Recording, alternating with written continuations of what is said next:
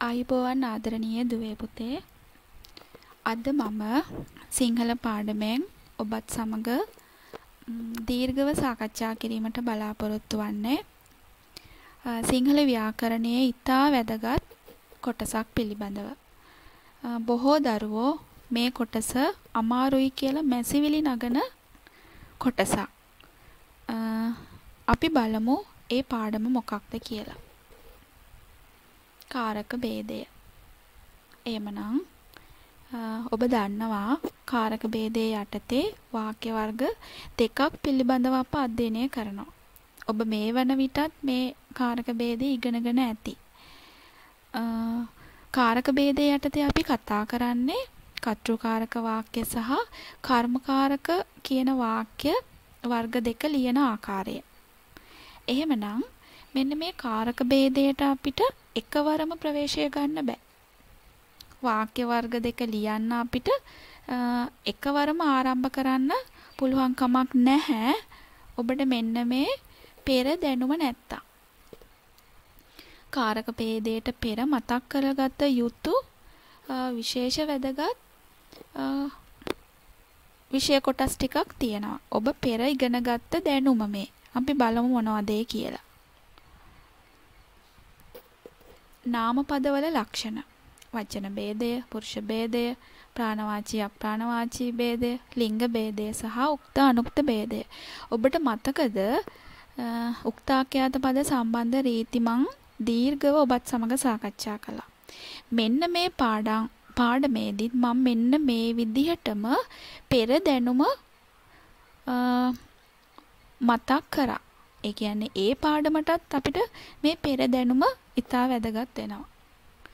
ඒ නිසා දුවේ පුතේ මේ කාරක ભેදය කියන මේ පාඩමේදීත් අපිට මෙන්න මේ මම මේ දැන් පිළිවෙලින් මතක් කරගෙන යන විෂය කොටස් ටික පිළිබඳ දැනුම ඔබ අවදි කරගත යුතුයි. ඔබ ළඟ ඒ දැනුම නැත්තම් ඔබ ඒ දැනුම ලබා ගත යුතුයි.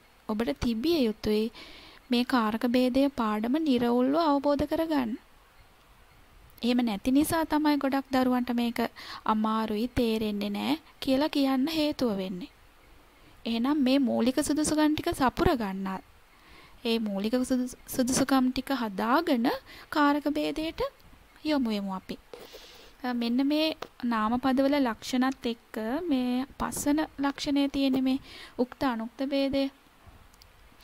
මෙන්න මේ උක්ත අනුක්ත ભેදේ නන්දුවේ පුතේ මේ පාඩමේදී තමයි අපි ප්‍රායෝගිකව භාවිතයට ගන්න අවස්ථාව වෙන්නේ. අපි මේවා ඉගෙන ගත්ත මුලින් මේ පාඩමේදී අපි වැඩි වශයෙන් මේ උක්ත නාමපද අනුක්ත කරනවා, අනුක්ත නාමපද උක්ත කරනවා. මෙන්න මේ කොටස අපි වැඩි වශයෙන් මේ පාඩමේදී භාවිතයට ගන්නවා. ඊළඟට ක්‍රියාපදවල ලක්ෂණ. දන්නවනේ දැන් ක්‍රියාපදවල ලක්ෂණ 4ක් තියෙනවා කියන්නේ. වචන ભેදය, පුරුෂ ભેදය, ලිංග ભેදය සහ කාල ભેදය. පෙර මතකය අවදි කරගත්තොත් හොඳයි. ඊළඟට වාක්‍ය නිර්මාණයේදී කාරක ભેදයේදී නාමපදයක උක්ත අනුක්ත ભેදය ඉතා වැදගත්. ඉතා වැදගත් කියලා කියන්නේ විශේෂයෙන් අවධානය යොමු කළ යුතු නිසා. එහෙමනම් අපි බලමු උක්ත අනුක්ත ભેදය ගන්නා නාමපද ගණ. ගණ කීයක් තියෙනවද කියන ඔබ දැනටමත් දන්නවා. ප්‍රාණවාචී බහුවචන නාමපද, ඇතැම් සර්වනාම, අනියමාර්ථ ඒකවචන නාම, ප්‍රාණවාචී ගැන්වූ අප්‍රාණවාචී නාම සහ නිත්‍ය බහුවචන නාම පද වශයෙන්. මෙන්න මේ විදිහට නාමපද වර්ග 5ක් තියෙනවා. කාරක මේ ලේඛන රීතියේදීත් මම ඔබට මේවා මතක් කරලා දුන්නා.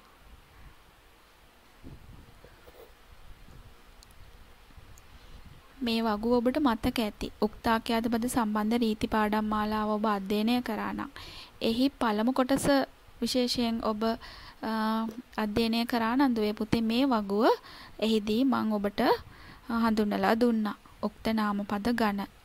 ඊළඟට ඒ උක්ත නාමපද ගණ වල අනුක්ත රූප ටිකත් මේ විදිහට වගුවකින් මම ඔබට ඉදිරිපත් කරා. දැන් අපි මේවා එකිනෙක වෙන වෙනම අරගෙන බලමු.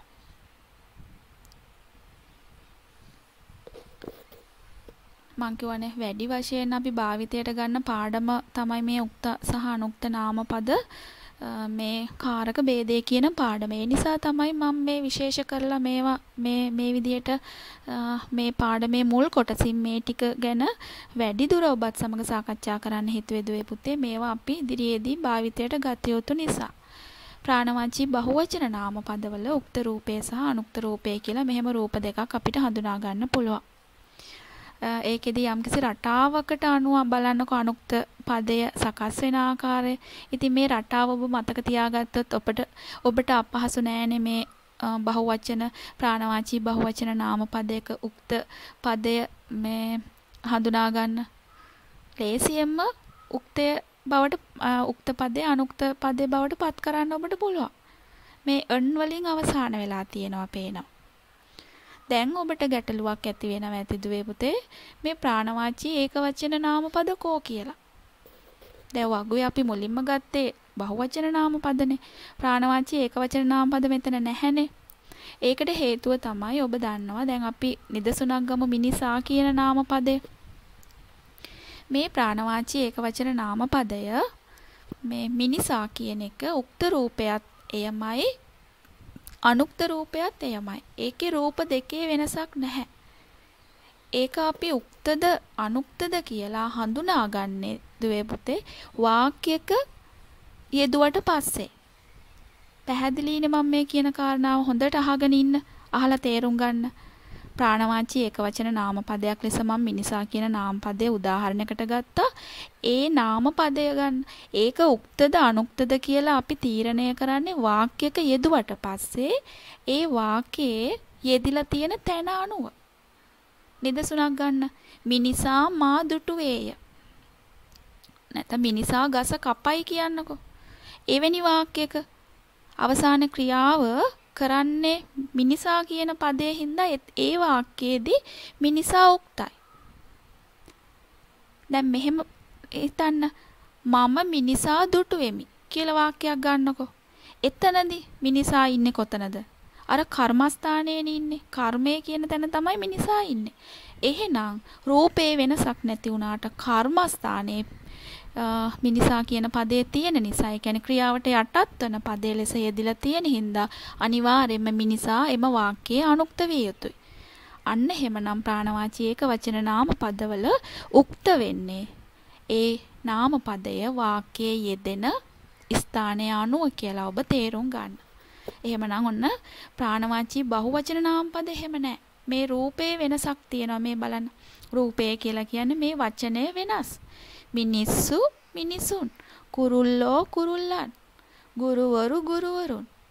ඒ නිසා තමයි මේ අපි මේ විදිහට ඒ රූපවල වෙනසක් තියෙන නාමපද ඝන පහක් වෙන් කරලා ගත්තේ. ඒ ඝන පහම අපිට අවශ්‍ය වෙනවා මේ වාක්‍ය ලියද්දි. එහෙමනම් ඔන්න පළවෙනි නාමපද ඝණය. ඊළඟට අපි බලමු දෙවන නාමපද ඝණය. අනියමාර්ථ ඒකවචන නාමපද. මෙන්න මේ අනියමාර්ථ ඒකවචන නාමපද කියන එකත් ඔබ හොඳට හඳුනා ගන්න ඕන දුවේ පුතේ. ඒකේ ලිංග ભેදය අනුව පුරුෂ ලිංග හා ස්ත්‍රී ලිංග කියලා කොටස් දෙකක් තියෙනවා. ඒකත් හරි අපූර්ව රටාවකට තමයි උක්ත පදය ලියවිලා තියෙන්නේ. අනුක්ත පදය ඒත් රටාවක් තියෙන. අවසානයේ බලන්නකෝ මිනිසෙක් එක් කියන ප්‍රත්‍යයෙන් අවසාන වෙලා තියෙනවා. මේ ගුරුවරයෙක් දරුවෙක් ඒකේ අනුක්ත පදයේ මිනිසෙකු ගුරුවරයෙකු දරුවෙකු එකු කියන ප්‍රත්‍යයෙන් බලන්න කූ වලින් අවසාන වෙලා. රටාවක් නෙමෙතන තියෙන්නේ. රටාව අවබෝධ කරගන්න ඉස්සෙල්ලා. ඊළඟ ස්ත්‍රීලිංග නාමපදවල ගැහැණියක් ගුරුවරියක් දැරියක් අක් කියලා තමයි අවසාන කරලා තියෙන්නේ උක්ත පද. ඊට පස්සේ අනුක්ත පද ටික ගන්න ගැහැණියක ගුරුවරියක දැරියක එක කියලා අවසාන වෙලා තියෙන අක ප්‍රත්‍යය. ඉතින් බලන්නකෝ මතක තබා ගන්න හරි ලේසි. මේ අනියමාර්ථ ඒකවචනයි කියලා කියන්නේ අපි හරියටම මේ නිශ්චිතවම නොදන්නන කෙනෙක් ගැන මේ නාම පදයෙන් හඟවනවා. මිනිසෙක් කිව්වට පස්සේ අපි දන්නේ නැහැ. ඒතකොට දුවේ පුතේ මිනිසා සහ මිනිසෙක් කියන නාමපද දෙක සමාන රූපී නැහැ. ඒ කියන්නේ සම වෙන්නේ නැහැ. මිනිසා කිව්වොත් ඒක නියමාර්ථයෙන්ම දන්නවා මිනිසා. හැබැයි මිනිසෙක් කිව්වොත් අවිනිශ්චිතයි. අපි දන්නේ කවුද කියන්න. අර කවුදෝ මිනිහෙක් කියලානේ අපි කියන්නේ. නමුත් කවුදෝ මිනිහා කියන්නේ නැහනේ අපි. මිනිහා දන්න නිසා. ඒ නිශ්චිතාර්ථේ නාමපදේව. මේවා අනියමාර්ථයි. නියමාර්ථය හරියටම දන්නේ ඒ නිසා තමයි මේකේ මේ රූප දෙකක් තියෙන්නේ. එහෙමනම් හදිසියවත් මිනිසා ගස කපයි කියලා නාමපද මේ වාක්‍යයක් ඇවිල්ලා ඒක කර්මකාරකයට එහෙම හරවන්නවොත් ඔබ මිනිසා දැන් අනුක්ත කරන්න එපැයි කියලා හිතලා මිනිසෙකු විසින් ගස කැපේ කියලා එහෙම දාන්න මේ සුදුසු නැහැ. ඒක වැරදි හැමුණොත්. මොකද මිනිසා කියන්නේ වෙන නාමපදයක්. මේ මිනිසෙක් කියන්නේ තවත් නාමපද වර්ගයක්. එහෙනම් ඒ වෙනස ඔබ හඳුනා ගන්න. ඔබ හරියට වරද්දනවා මෙන්න මෙහෙම වාක්‍ය ප්‍රායෝගිකව ලියද්දී. මිනිසා කියලා තියෙන තැන මිනිසෙකු කරනවා. එහෙම කරන්න ඔබට බෑ. එහෙනම් ඒ කාරණාවල් හොඳට හිතට ගන්න දැන් ඉදිරියේදී වාක්‍ය ලියද්දී. ඊළඟට අපි බලමු තුන්වන නාමපද ගණය. ඇතැම් සර්වනාම. අපි සර්වනාම කියලා කියන්නේ මේ පුරුෂ ભેදයට ගන්න නාමපද ටිකනේ. පුරුෂ ભેදයේ තියෙන නාමපද ටික. පුරුෂත්වයට බෙදා දක්වන නාමපද අපි පොදුවේ සර්වනාම කියලා කියනවා. එතනනොත් ඇතැම් සර්වනාම කියලා ගත්තේ මෙතන බලනකො නුඹ කියන පදේ එහෙම නැහැනේ. නුඹ නුඹලා මෙතන නැහැ. නුඹ නැති වෙන්න හේතුව ඒත් නුඹ කියන නාමපදයේ උක්ත රූපයයි අනුක්ත රූපයයි වෙනසක් නැහැ. නුඹම තමයි. නුඹලා කියන එකත් එහෙමමයි. ඒ නිසා මෙන්න මේ ඔබට මේ වගුගත කරලා තියෙන නාමපද ටිකේ අනුක්ත පද ටික ওই විදිහට හඳුනා ගන්න. ඊළඟට ප්‍රාණවාචී ගැනූ අප්‍රාණවාචී නාමපද. පණ නැති නාමපදයකට සිංහල භාෂාවේ පණ දෙන්නේ කොහොමද? උක්තාඛ්‍යාත පද සම්බන්ධ රීති කතා කරනකොට මේ ඇසුරෙන් අපි රීතියකුත් ගොඩ නගලා කිව්වනේ. ඒකත් හඳුනාගත්තානේ. එතනදී හඳුනාගත්තානේ මොන ප්‍රත්‍ය දාලාද අප්‍රාණවාචී නාමපද ප්‍රාණවාචී කරන්න කියලා. ඕ සහ හෝ ප්‍රත්‍ය. දැන් මේ නිදසුන් ඔබට නිරූපණය වෙනවා. ගංගා දන ඕ ගංගාවෝ. එසේ ප්‍රාණවාචී කරගත් නාමපද උක්ත රූපය මේ මෙන්න මේ ආකාරයට යෙදෙනකොට අනුක්ත පදය මේ බලන්න ඒ රටාවක් තමයි තියෙන්නේ. හල් නයන්නෙන් අවසාන වෙලා තියෙනවා හැම අනුක්ත පදයක්ම. හරිම ලේසියි දුවේ පුතේ මේ රටාවල් ටික හඳුනා ගන්න. ඊළඟට නිත්‍ය බහුවචන. මේ නාමපද නිත්‍ය වශයෙන්ම බහුවචනයි කියලා අපි හඳුන්වන්නේ. මේ සම්බන්ධවත් අපි රීතියක් කතා කරානේ. නිත්‍ය බහුවචනයක් උක්ත වන විට ආඛ්‍යාතයේ බහුවචන වේ කියලා එහෙම මතකයිද? ඉතින් නිත්‍ය බහුවචනයක මෙන්න මේ නාමපදවල උක්ත සහ අනුක්ත රූප මෙන්න මේ විදිහට ඔබ හඳුනාගෙන තිබීම වැදගත්. හරි. දැන් අපි බලමු වාක්‍ය නිර්මාණය. සරල වාක්‍යයක ප්‍රධාන කොටස් තුනක් තියෙනවා. මෙන්න මේකත් අපි දැන් කාරක ભેදයේදී දුවේ පුතේ මේ කාරණාවන් මතක තියාගන්න. මොකද සරල වාක්‍යයක ප්‍රධාන කොටස් තුනක් තියෙනවා. උක්තය, කර්මය, ආඛ්‍යාතය. මෙන්න මේ කොටස් තුන සහිත වාක්‍ය තමයි සකර්මක වාක්‍ය කියලා කියන්නේ. මම මේක විශේෂයෙන් මෙතන මතු කරන්න හේතුව තමයි කාරක ભેදයේදී අපි ප්‍රායෝගිකව කර්මකාරකයට හරවන්නේ මෙන්න මේ කර්මයක් සහිත වාක්‍ය නිසා. ඔබට මතකයිනේ ලේඛන රීතියේදී වාක්‍ය රීති කතා කරනකොට අපි ආකර්මක වාක්‍ය ගැනත් මතක් කරා. දැන් මම මේ පාඩමේදීත් ඒක නැවත මතක් කරන්නම්. අකර්මක වාක්‍ය අපිට කර්මකාරකයට හරවන්න බැහැ. මොකද එහි කර්මයක් නැති නිසා.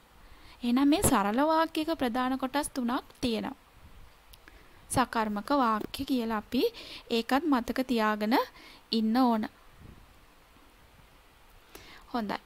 දුවේ පුතේ මම මේ පළමු කොටසින් ඔබට දැන් මෙන්න මේ උක්ත අනුක්ත නාමපද හඳුනාගෙන ඊළඟට වාක්‍යයක ප්‍රධාන කොටස් ටික හඳුන්වලා දීලා නාමපදවල ලක්ෂණ ක්‍රියාපදවල ලක්ෂණත් පිළිබඳ මතකයක් අවදි කරවලා දැන් අපි යොමු වෙන්න හදන්නේ කාරක ભેදයට.